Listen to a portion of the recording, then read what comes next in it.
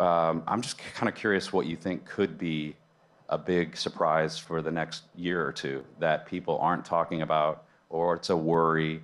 Currently, I think data structure advances over the next 18 to 24 months will render companies like NVIDIA to be the biggest shorts in the market. The amount of glass that was laid in 1999 by Corning didn't get lit up until 2007. That's what's happening in chip and sort of compute infrastructure. I think that the whole space is going to be upside down in the next 18 to 24 months due to small language models and drive to better entity structure. What I'm spending a lot of time thinking about is the AI risk event that's the equivalent to a cyber event and how we manage that. So we've started to see small events, but think about that at scale. And how do the regulators deal with that? How does the company deal with that?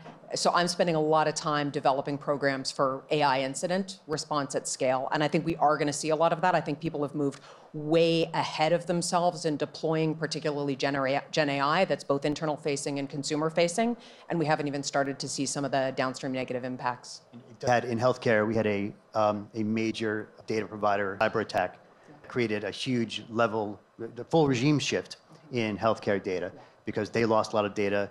The flow of patients went through other channels. So how am I supposed to create a repeatable process representative of the past or the future?